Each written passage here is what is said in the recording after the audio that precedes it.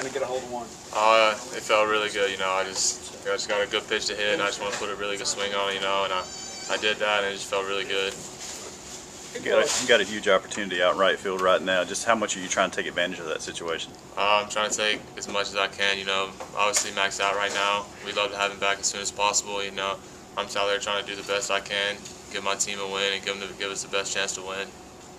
People always talk about how you want to play your best ball at the end of the year. With a game like tonight, I think everyone's 12-13. Do you feel like that's happening for this group right now? I do. I think we're catching it right in stride. We're where we need to be offensively, defensively, and pitching right now. It's all coming together. Obviously, there's some things we can work on, get better at, and we just need to do that moving forward. Obviously, the swing showed tonight for you, but when you're not playing every day, what goes into staying fresh and keeping that swing in a groove? You just got to know that your name's going to be called, and when it is, you just have to be ready to go. Always stay ready, stay mentally locked into the game, watch every pitch, learn from what their pitcher's doing, learn from what our hitters are doing, and you just have to be ready to go when you're called on. What did you hit out? Fastball. Were you looking?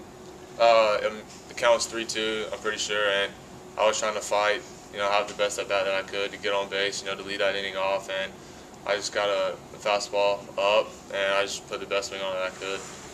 You fouled a lot of pitches off before you finally got one to hammer there. I mean, what was he throwing you, and why were you able to pull so many pitches?